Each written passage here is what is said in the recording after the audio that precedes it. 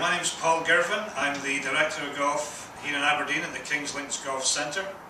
What we're going to talk about today is chipping and pitching. Typically, the higher handicap golfer struggles around the green. Maybe get to the green 2 or 3 strokes and then maybe take 3 or 4 to get down. Primarily caused by a bad chip.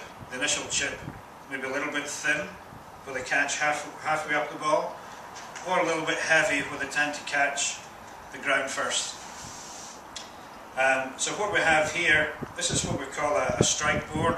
We use this to fit a pupil for the lie angle. So what I've got here, I've got it behind the ball by about a club head. And if I were to go ahead and hit this one and strike the board,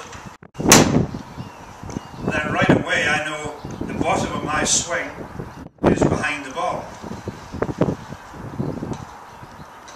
Let's do that one more time. So one club head from the strike board. So this time the angle of attack is going to be a little bit steeper. Missing the board guarantees me catching the golf ball first.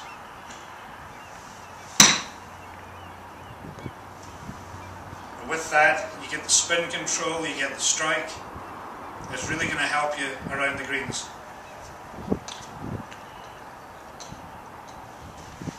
Typically the golfer who maybe hits the thin shot or the fat shot, they maybe feel that their head has come up or they've taken their eye off the ball.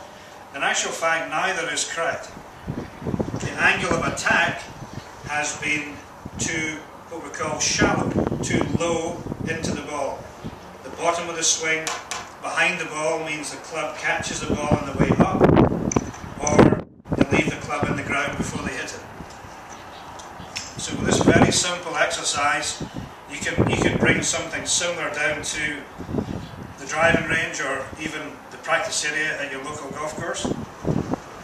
I used to use an old number plate, which is nice and thin, plastic, anything that not too deep. You wouldn't want something that's too deep, but maybe something just a few millimeters deep,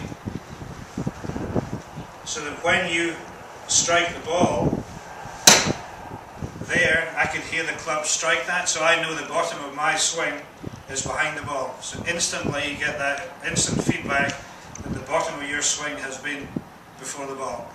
A little bit of practice, you won't hit the board, therefore the angle of attack is better, and I guarantee that'll take half a dozen strokes off your round. Okay folks, I hope you've understood the instruction today. Remember, we have 5 teaching professionals at the King's Links Golf Centre. We're here to help. We're open 7 days a week. Why not book yourself in for a half hour slot? It's really going to help you.